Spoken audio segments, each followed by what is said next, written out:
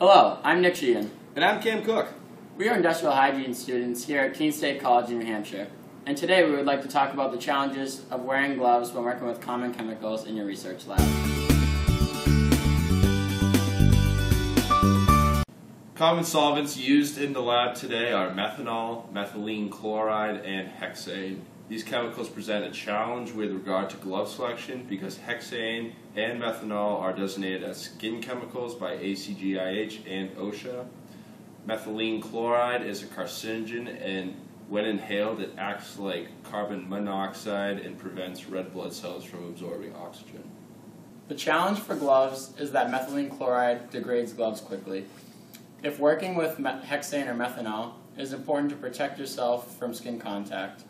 We will now demonstrate how these chemicals interact with nitrile gloves. Now we are seeing the effects that hexane has on nitrile gloves. As you can see, there are no immediate effects to the nitrile gloves. We will now see the effects of methanol on nitrile gloves.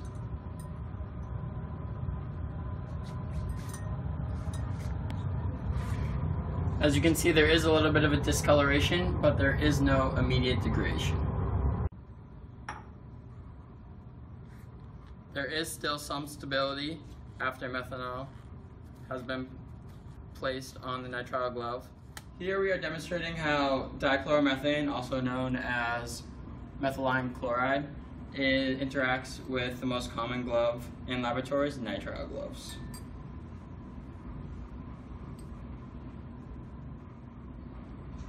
As you can see, it starts to degrade the glove. As you can see, the glove is degraded and it is no longer protective.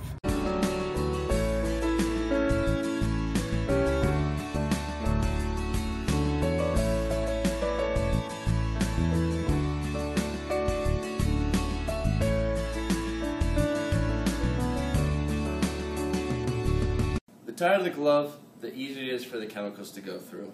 It is important to choose the right size glove, and it is better to choose a bigger glove than a smaller glove. To avoid the problem of chemicals dripping through the glove, it is important to double glove and pay close attention as you work with methylene chloride. If you see spots or rips in the outer layer of the glove, it is time to change the gloves.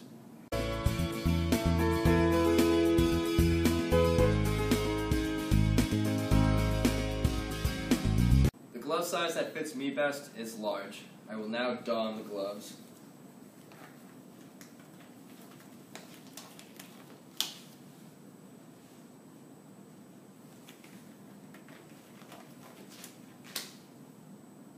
It is important to not make contact with the contamination. To do this, pinch the palm of your hand and remove the glove so it is inside out. Next, crumple the glove in your other hand and take the index finger of your free hand and poke it underneath the end of your glove. Now remove the glove inside out and dispose. Thanks for watching our short video on glove protection. If you have any comments or questions, please contact our chemical hygiene officer, Ralph Stewart. And have a great day.